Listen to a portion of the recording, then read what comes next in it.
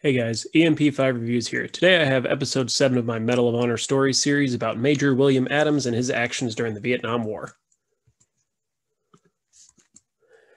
Early life and service. Major Adams was born in Casper, Wyoming on June 6, 1939.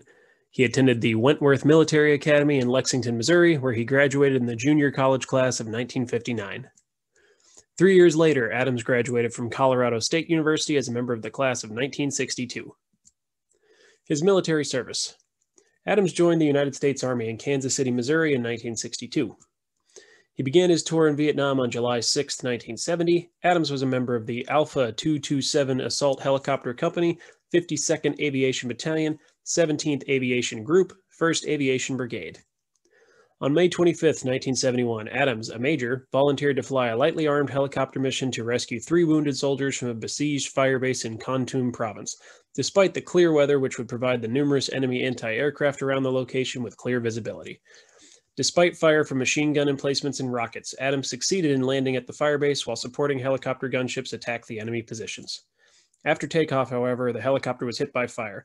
Adams momentarily regained control and attempted to land, however, the helicopter exploded in midair and crashed. Adams, who was 31 at the time, was killed.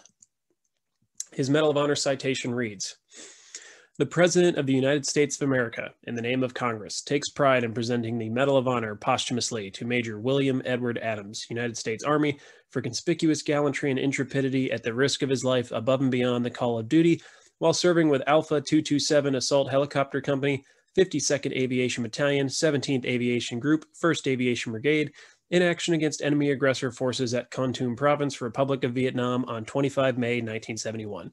On that date, Major Adams volunteered to fly a lightly armed helicopter in an attempt to evacuate 3 seriously wounded soldiers from a small firebase which was under attack by a large enemy force. He made the decision with full knowledge that numerous anti-aircraft weapons were positioned around the base, and that the clear weather would afford the enemy gunners unobstructed view of all routes into the base. As he approached the base, the enemy gunners opened fire with heavy machine guns, rocket-propelled grenades, and small arms. Undaunted by the fusillade, he continued his approach, determined to accomplish the mission. Displaying tremendous courage under fire, he calmly directed the attacks of supporting gunships while maintaining absolute control of the helicopter he was flying. He landed the aircraft at the firebase despite the ever-increasing enemy fire and calmly waited until the wounded soldiers were placed on board. As his aircraft departed from the firebase, it was struck and seriously damaged by enemy anti-aircraft fire and began descending.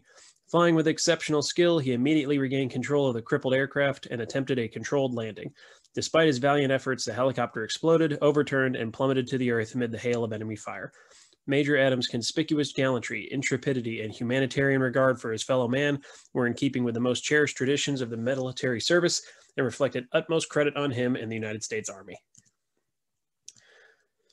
Adams is buried at Fort Logan National Cemetery in Denver, Colorado. His grave can be found in plot PO grave 3831.